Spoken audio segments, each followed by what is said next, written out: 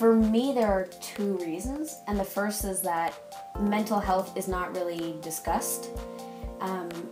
We are very familiar with physical illnesses like the flu and breaking a leg, but we don't really consider that the brain is just as susceptible to illness.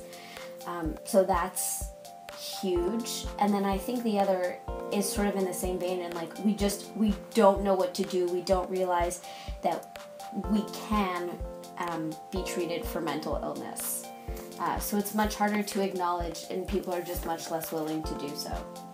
And people need to realize that it's perfectly fine to go seek help if that's what you need to do. So people need to make a conscious decision and decide what's best for them at that specific moment in their lives, and not worry about what other people may think or what society may project.